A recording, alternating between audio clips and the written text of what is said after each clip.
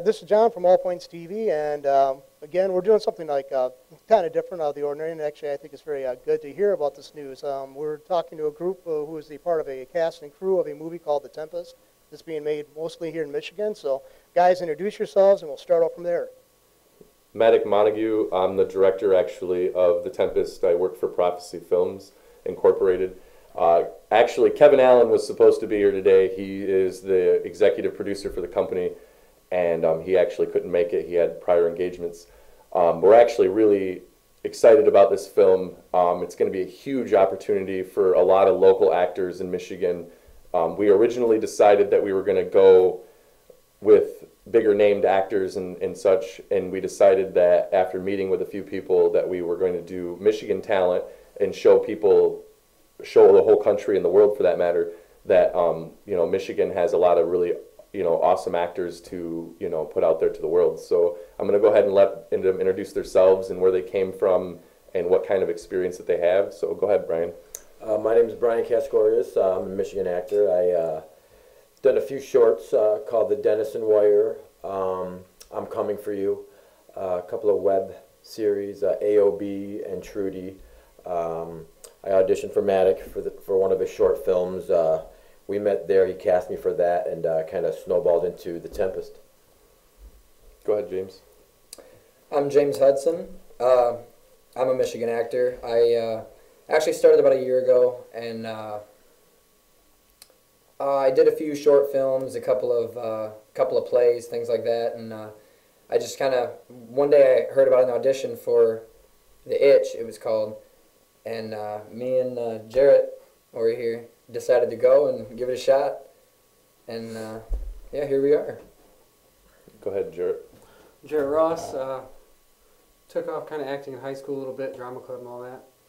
Not really too much, but about a year ago with James here, I really took off and started doing anything we could. Short films, TV series, a YouTube series, and here we are. You can go ahead and tell them about that YouTube series if you want to. The YouTube series? Yeah. We have a show on YouTube called Generation Armageddon. It's post-apocalyptic, about after the bombs fall. We got together with a few friends of ours, and a buddy wrote a really nice script for it, so we kind of rolled with it, and we both got pretty big roles, so I don't know, from there we kind of just... Yeah, you guys are definitely, James Hudson, and actually all three of these guys are phenomenal actors. We actually have a few other cast members that couldn't make it today too, and they're phenomenal actors or actresses as well. Tanya Hawkins, she's playing a major role in the film, and Carrie Torres, she's playing a role in the film as well. And if I forgot anybody's name, please forgive me. But on December 7th, we actually are still casting for this film.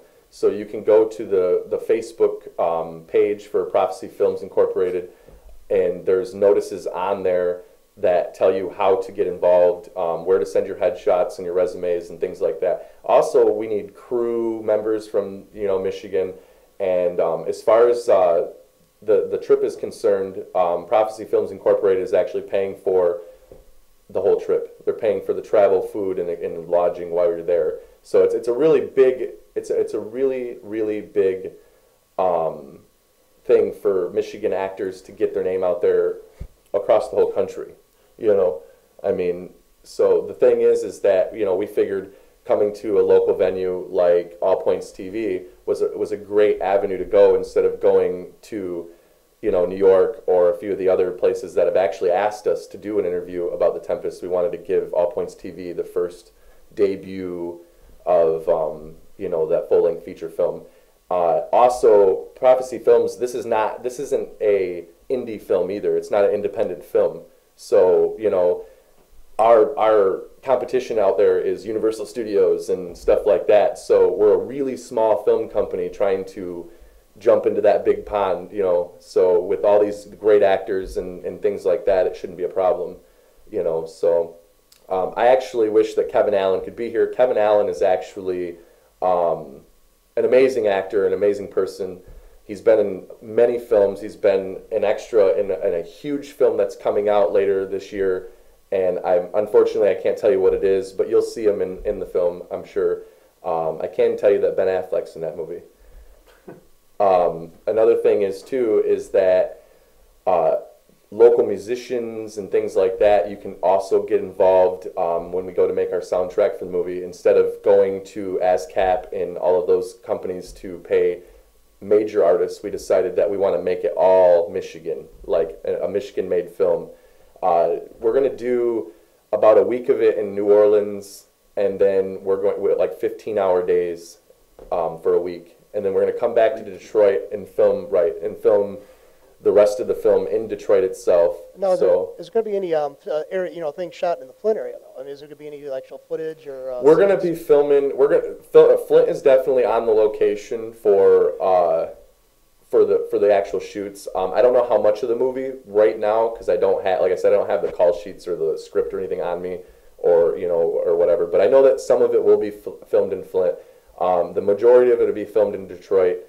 So I do know that like this is for us as a company and also for all of these actors, we've been out there. So to have them go out and actually get to experience this New Orleans trip and to experience the red carpet event that we're going to be throwing in Detroit.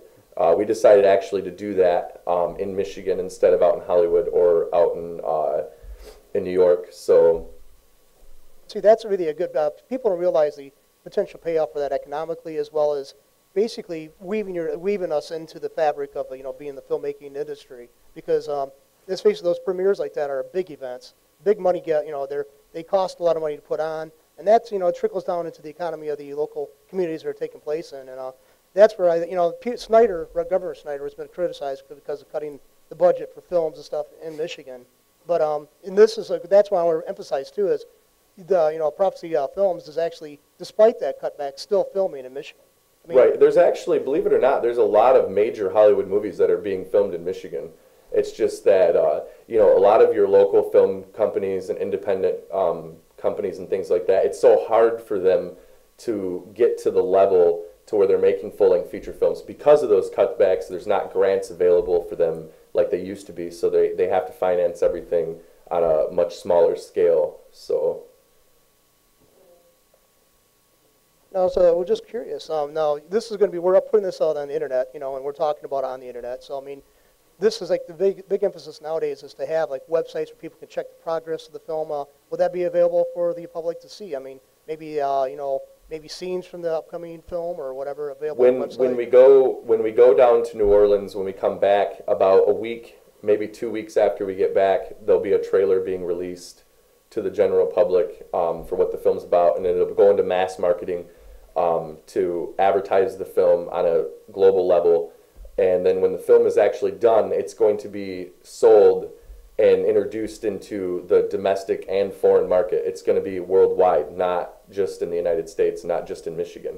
So, yeah, and that's really encouraging, though, that despite the cutbacks for the film industry in Michigan, I mean, I'm glad to see it still going on, and it doesn't seem to diminish it from the news I've been hearing that there's still a lot of groups out there, despite the incentive, monetary incentive that was being offered before, not being no longer offered. There's still a lot of movement made with movies here, and a lot of talent. Like Tom Sumner would always say, and I think you'd agree, the talent pool in and around Flint, and I would say Southeast Michigan, is as good as it gets anywhere, and probably in the United States or the rest of the world. And not only does, I mean, let's face it, you have the cast and the technical aspects of it, you have the crew and all that stuff. I mean, there is a talent pool that potentially exists that could probably outstrip anything out on the West Coast. well, here's the deal too. I mean, another thing is that a lot of a lot of actors that are out there in Michigan going and doing this, they're phenomenal, absolutely phenomenal. And Michigan actually has quite a few acting schools and filmmaking schools, and one of them, the Actors Loft down in Royal Oak, actually, and with Hugh, he has a school down there and they're just phenomenal. I had the pleasure of going into one of the classes last night for filmmaking and sitting on it and be a part of it, and it's just absolutely phenomenal the amount of talent that you see in a room. And these people are just your normal average Joes walking around on the streets. You would never think that they have the amount of talent that they have to just snap right into a role, or to be a director, or to be a producer. and do things. And like, you know, people like him, like Hugh, he actually is trying to push more and more and more out there as far as the acting goes, and more classes and things like that. So I mean, you know, people also can get a hold of him through the Actors Loft and try to, you know, get into an acting class. And I encourage anybody, from somebody just starting out to somebody who is a veteran actor or director or producer, can go to him and actually learn a lot. I mean, I learned a lot in one night. I mean, you know, and I have 9 more weeks of class down there. So now the rest of the crew, I mean, the cast here, I mean, you have, like, one of you mentioned that you were in high school and you took, like, you were in drama classes and stuff. They're also, I think, in the Detroit area, there's like a motion picture The Institute. Motion Picture Institute. Yeah, that's exactly what Motion Picture Institute, MMPI. And I'd love to get those guys. I've tried to get those to come up here and talk about, you know, what they do down there. But are any of you connected or affiliated or have attended classes or have a connection? No, with that? we're not connected with MPI at all. Yeah.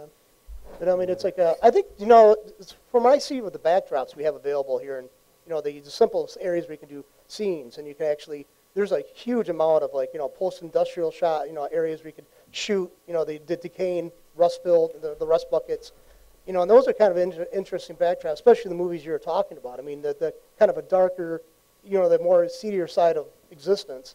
I mean, let's face it, Michigan, Southeast Michigan's got more than, we're doing more than the chock full of them, you know, to actually shoot at. So I mean, that potential really does exist. Right. And, you know, another thing, too, is that I'd like to touch on, and I didn't even say who wrote the script.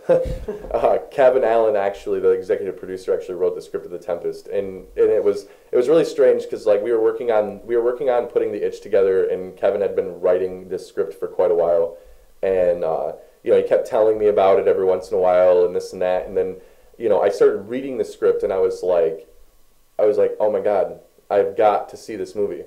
And Kevin's like, well, we could make it, you know. And it's weird how, like, an idea will spark something as great as a bunch of people getting together and trying to make something creatively, you know what I mean? And, you know, I think that plays in a lot with, you know, the characters as well as, like, the actors that are involved. You know, in a very short amount of time, we've all became really close friends, you know, and that's the thing. I mean, it's really surreal and strange to see how fast something can materialize right in front of you when you really want it. And the difference between, like, the Tempest vampire film and any other vampire film that's out there is the research that's been done behind the scenes and things like that is just absolutely phenomenal. Kevin Allen actually went and researched and brought in, like, the whole Christian side of things and, like, the demonology and stuff like that, and made it more realistic than just some magical creature, you know what I mean, that just popped up out of nowhere, which I think would be really cool because it will relate to a lot of people. And, you know, the amount of drama that happens in it is, and then also the horror, and there's some comedy in it. It's definitely going to be a film that's going to be amazing. I mean, you know, we've been working really hard on the script, and we've been casting, you know, and here's another thing that will blow your guys' minds. We put a casting call out for The Tempest, and we had, within 8 hours, I had over 200 people. And now, after a couple weeks of putting the casting out there, we've had last night I did the count, and we were way over 400 Michigan actors applying to have roles in this film. And that doesn't even include the amount of makeup artists, the amount of hairdressers, the costuming people, and everything else that are involved and that have been contacted or had contacted us. So, like, another thing is we'll go right to the movie itself, The Tempest. You've already kind of touched upon that. I mean, it's going to be shot in New Orleans, which has kind of got a, you know, that imagery comes to me. Everybody who's seen the Anne Rice, you know, interviews with the vampire and stuff like that, they you know, that whole area there has got this kind of mystical, kind of a dark quality to it. Now, this movie is it set in the past, historic past, or comes to the future? The film is actually set in the present. Okay. Like, it's not going to be like a Victorian age vampire movie. It's going to be present time. And what I can say about the film, The Tempest is actually an inn. And there's, you know, in the one thing I can say about the film, because I can't say a lot because it'll give it away, is that, you know, a bunch of people come up missing in the town or in the city, and then the Tempest has always been known as this like haunted place or this weird, inn, and creepy.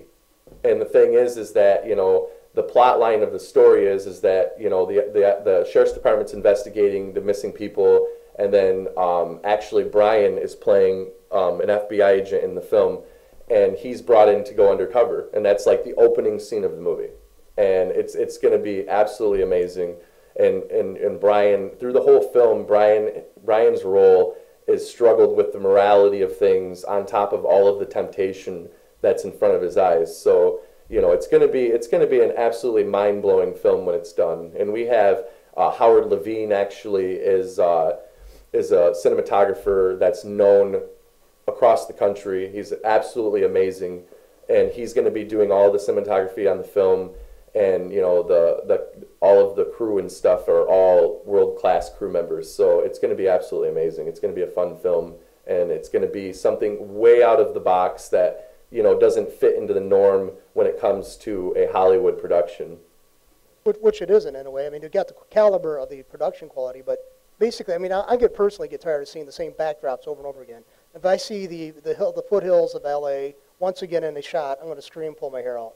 And because I'm just sick of seeing that. And I'm sick of seeing the same thing over and over again. Here's the funny part about it too is that we have because Prophecy Films actually accepts scripts from anybody for that matter. And the thing is, I get probably about 20 to 25 scripts a month sent to me to read to find out if we want to make it into a movie. And unfortunately, we can't make everybody's movie into a movie, but we have a few after The Tempest that we already have lined up to film. So The Tempest is not going to be the last film that we do. We have a couple more horror movies. We actually have a comedy that we're going to do. And actually, Kevin Allen, we have a short that's going to be coming out. We're probably going to try to film it at the same time that we're filming The Tempest, but it's called Drag Hags, and it's just a really funny script. It's not big enough to make into a movie, but it's definitely going to be a series that's going to probably be either on YouTube or Netflix or something like that. I can tell you that The Tempest is going to be produced and cut into DVD format and Blu-ray. And then also, it should be available to purchase, download through Amazon as well as other things. And we do have a couple networks, which I'm not allowed to say who they are yet, but they're satellite companies that are possibly going to literally publish the film to their network. So, I mean, this is a huge opportunity. No, and a lot of people go right directly to was it Redbox or whatever that video service? You see the kiosk, right. Those electronic kiosks set up. No, but I think it's encouraging. Another thing I got to follow through too on here is like you said you're going to be making a lot more movies. I know there's a lot of people watching this and they're going to say, I'm a script writer. Is there some place that you can give right now where they can maybe send an email to or a script idea to or maybe send a treatment or something like that to somebody? Is there any place you can give out? They can, if they have Facebook, like I said, they can go to Prophecy Films. It's actually Prophecy Films LLC on through Facebook. They can do that, and they can either message us through there, or they can go to my page, the Madic Montague director actor page, and I have information on there on what films we're going to do, and I put it out there, to filmmakers and stuff. A lot of the people that contact me through my actor director page, and then I'll give them my email. If it's something that we're interested in doing. I'm going to get a chance to get the other people there with you too. Is there any place that people could find the rest of you at, like on Facebook, and talking to the guys there back behind you there against the wall, and everybody else? I mean, give out contact information to if people are interested in, maybe they see here and saying, I'm doing a production, maybe you want to be involved in my production later. Is there any place they can reach you, any of you at? Yeah, the main place you can reach pretty much me and James is Doc Ross on Facebook and James Hudson on Facebook. We don't usually go through too many other things until we get messaged on there. We'll normally give out our emails afterwards, but we're literally just starting, so to have, we're welcome to anybody to just shoot it out there. We got to get an agency, all of you probably do have an agent. I know Madic probably. Well, I think Prophecy Films Incorporated actually acts as their agent. So the problem with just giving out their contact information through the internet or on a show, and even mine, is that we have an astronomical amount of emails that Prophecy Films gets on a daily basis, and that I get and have to go through. I mean, anywhere between 400 to like 900 a day. That's quite a bit. That's quite a bit. So I can understand that. And I'm really looking, I'm kind of geeked up because I've known Madic for quite a few years now, and the rest of you, I'm really hoping to see your careers really take off. I mean, and especially you, I mean, especially when you really have this aspiration, that, you know, in high school to take the drama classes. I mean, I like to see people's, you know, dreams come true, if you will. I mean, it's, you know, I never had this overarching idea of what I want to do when I grew up. I'm still looking for it. So I mean, you guys are ahead of the game on that respect, where I'm not. I mean, I'm doing this, but anyway, but I'm really glad to see you guys doing this. And any kind of information before we wrap this up here that you want to give out, and of course, when is the intended release date for the Tempest, wherever it's going to be released at? And the intended release date would be summer of next year, not this coming summer. So it would be summer of 2016. We're going to be filming, like I said, for a week in New Orleans, but we're going to be filming for about 6 months in Detroit and Flint and surrounding areas, and then it has to go off to the editors and, you know, the productions people behind the scenes to do all the movie magic, because that's where all the movies actually, that's where all the magic comes from. So you know, it sounds like a really intriguing project. And of course, then again, I mean, knowing a little bit about production that I do know in the post-production, I mean, that's a lot of work. There's a lot of work, and not only being in the grueling, you know, day-to-day grind of being there on a set. You know, I think that the main thing is that a lot of people don't understand is that, you know, when you're on a movie set and you're behind the scenes, like, to get 3 minutes worth of usable footage, it could take you 3 hours, you know, and that's why, like, it's so grueling for them. And I'm just unfortunate that I have people like Brian and James, as well as Jarrett, because they're so phenomenal that, like, they can redo a scene like 5 or 6 times in a row and do it exactly the same and not have to have a lot of direction when it comes to it, you know. So when we do like 15-hour set days, we might only get one scene done in a 15-hour day, you know. So it's a lot. It's a grueling process. There's a lot that goes into it. There's a lot more that goes into it than anybody could ever imagine. I got a taste for that because, I mean, I have this production, and it takes a little bit of tweaking at the same consistent set, you know, working with the same equipment. I'm not going around setting it up where God knows what you're going to have as incoming background noise that you're going to have to deal with. So, I mean, I can see that. I mean, I've dealt with that doing live remotes, too. I mean, you have to deal with all that stuff. And basically, you'll never know what you're going to run into. So it's basically every day is kind of a trial. It's a trial by fire there, you know, when you're filming. I just assume that, especially when in places that are unpleasant, like the cold or in extreme heat, humidity, you're dealing with all that. You've got to be in costume. You got to be with makeup. You got to. No, there's work behind being an actor. I mean, and a lot of people disregard that or kind of you know, are dismissive of that. And I think that's just unfortunate for them to have that view. Right. So anyway, guys, I'm really looking forward to seeing the Tempest, and I'd encourage you too if you want to do any updates during the time of, you know, the actual shooting. Yeah, I mean, you know, we're all good. I mean, you know, and the thing is, like I said one last time, you know, the Tempest is going to be filmed. It's a Michigan-based film. It's got Michigan actors in it. It's got people involved from all over the state, from costumers to jewelry makers to anybody that could make anything that you could possibly think for a movie. You know, so I mean, it really opens up the whole world for the economy in Michigan too. You know, the more films that get made in Michigan, the more people will have a chance to get their name out there, artists and things like that. You know, and the thing is too is that, you know, we have a jewelry maker that is just absolutely phenomenal, and that's through K3 Creations. She's making a few things. Her name's Carrie. She's making a few things for the film, and she is just absolutely phenomenal. Her work is absolutely breathtaking, and to see it captured on film, that should help her out as well. And, you know, Prophecy Films, like I said, it's almost like the name sells itself for the company, because it's almost like a prophecy that all these people came together. You know, everybody that's involved has a lot of talent, and we're always looking for more talent. We're always looking for more cast and more crew members and things like that. So I encourage anybody to just get out there and look us up and get a hold of us. And, you know, we're nice people, so, you know, we'll talk to anybody, you know. And well, guys, thank you again for showing up. I know you guys came quite a bit of distance, and it's cold out, so I really appreciate it. And the Tempest folks for Prophecy Films Incorporated, you know, keep an eye out for it, and we definitely hope that everything comes together. You guys have a great shooting, you know, schedule. So thanks, John. Thank you very much. Thanks. Thank you.